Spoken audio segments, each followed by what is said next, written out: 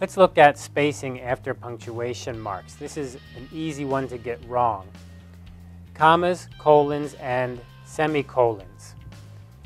They have a space after them. So a comma has a space after it, a colon has a space after it, a semicolon has a space after it. Just to be clear here, right? So a comma, a colon, whoops, a colon is these two dots here, and a semicolon, whoops, a semicolon is the dot and the comma underneath.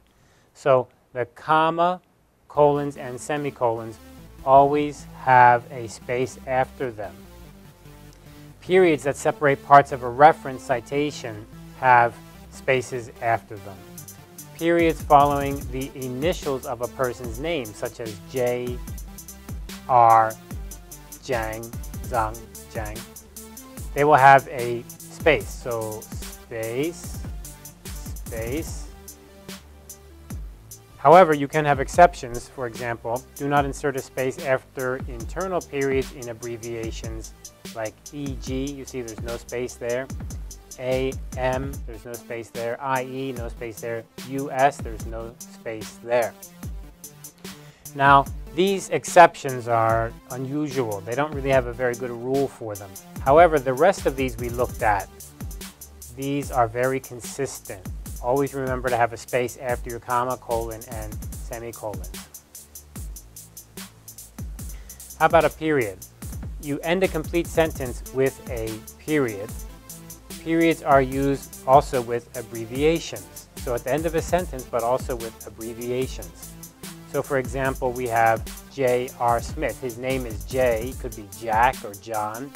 R is his middle name. Smith is his last name. The first name and middle name are abbreviated, so we use a period here. Please note, space right there. You see that space right there. Now, in Asia, many times people get used to a very different way to do this. They may use something like this. J dot R, and they have no space between and then no period at the end. That is, of course, wrong. That is just something people get used to. They do it wrong, they see it wrong, and then they repeat the error. It has to be this way. You have your period and a space. Lots of people say dot. Well, it's not a dot, it is a period. Here's another example, the abbreviation for United States. When you use the abbreviation of the United States, you use US with no space. So this is kind of a special case. Latin abbreviations also have no space. We looked at one of these already, a couple of these, AM, IE, versus. So these are a bit special cases, very hard to remember, but you can always look it up in your APA manual. If we look at reference abbreviations, for example, volume numbers. So volume, period, and then a space, 1. And then here we have addition, and addition, ED, has a period, and it should have a space, but because we're using a comma, and commas do not have spaces before them, so that goes up right against the period, and then you have a space after the comma. Do not use periods in these kinds of cases.